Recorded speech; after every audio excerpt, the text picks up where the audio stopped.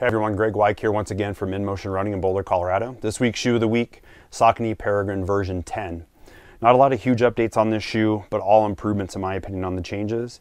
On a lot of the Saucony products, the new versions of their shoes, they're taking the old ISO fit out of the shoe. I think it's an improved midfoot fit from that previous version. So a lot of I think a lot of you guys will like the new fit on this shoe. I think it fits quite a bit better. A couple other changes, power track on the bottom, it's a completely redone outsole on this shoe. It still has a plate for rock protection, but they added a couple of round areas on the shoe where you can drill holes into the bottom for water drainage. So it's kind of a fun new feature on this new shoe. Other than that, pretty much same geometry on the shoe, 4mm drop and same stack height as all the previous versions with a little bit of Everrun over the top of the conventional midsole material. So it's an excellent shoe for lots of different trails in the Colorado area. Come on in and check it out. Saucony Peregrine version 10. Have a great day.